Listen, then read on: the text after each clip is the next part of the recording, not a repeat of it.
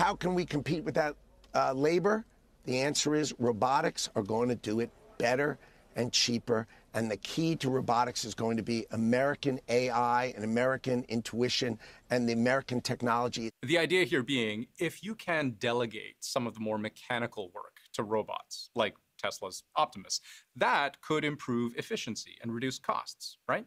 And according to Trump's team, this could also create new, higher-paying jobs for Americans running those robot factories. You're going to see the greatest surge in training for what we call tradecraft, teaching people how to be robotics mechanics, engineers and electricians for high-tech factories.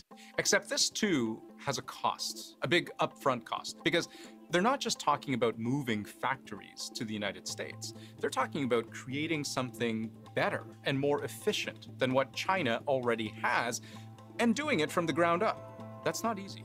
The Chinese government invests significantly in different industries. So when you look at the equipment they have there, which is, the spinning, weaving, bleaching, the cut and sew operation, it's all highly automated. So they have some very efficient processes.